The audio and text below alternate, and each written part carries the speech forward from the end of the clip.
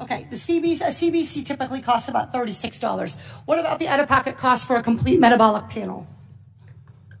Ma'am, I'd have to pass on that as well. You have any idea? You want to take a ballpark? I would say $75. Okay, $58. Getting closer. How about flu A? The flu A test. Ma'am, again, I would take a guess at about maybe 50. 43.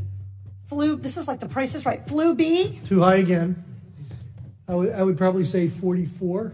That's good. How about the cost of an ER visit for someone identified as high severity and threat? I'm sorry, ma'am. What was the question again? How about the cost of an ER visit for somebody identified as having high severity or high threat? High severity, but ma'am, that's probably about $3,000 to $5,000. Okay. That is $1,151. This all totals up to $1,331. That's assuming they aren't kept in isolation.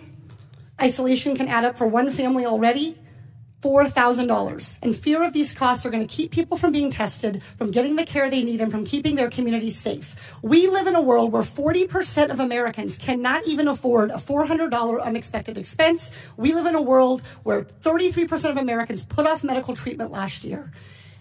And we have a $1,331 expense, conservatively, just for testing for the coronavirus. Dr. Redfield, do you want to know who has the coronavirus and who doesn't?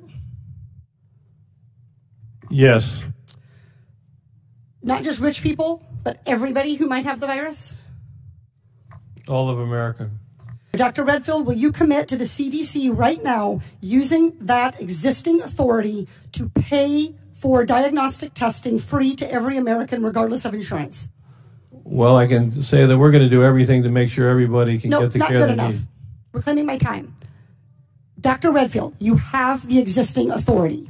Will you commit right now to using the authority that you have vested in you under law that provides in a public health emergency for testing, treatment, exam, isolation without cost? Yes or no? What I'm going to say is I'm going to review it in detail with CDC and the department. Reclaiming my time. Dr. Redfield, respectfully, I wrote you this letter along with my colleagues, Rosa DeLaura and Lauren Underwood, Congressman Underwood and Congressman DeLaura. We wrote you this letter 1 week ago. We quoted that existing authority to you, and we laid out this problem. We asked for a response yesterday. The deadline and the time for delay has passed. Will you commit to invoking your existing authority under 42 CFR 71.30 to provide for coronavirus testing for every American, regardless of insurance coverage? What I was trying to say is that CDC is working with HHS now to see how we operationalize that. Dr. Redfield,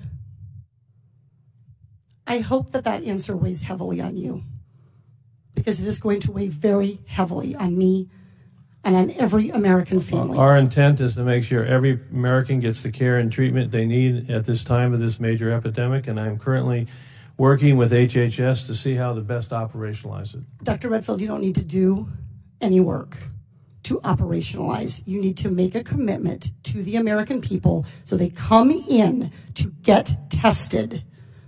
You can operationalize the payment structure tomorrow. I think you're an excellent questioner, so my answer is yes. Excellent. Everybody in America hear that. You are eligible to go get tested for coronavirus and have that covered regardless of insurance. Please, if you believe you have the illness, follow precautions. Call first. Do everything the CDC and Dr. Fauci, God bless you, for guiding Americans in this time. But do not let a lack of insurance worsen this crisis.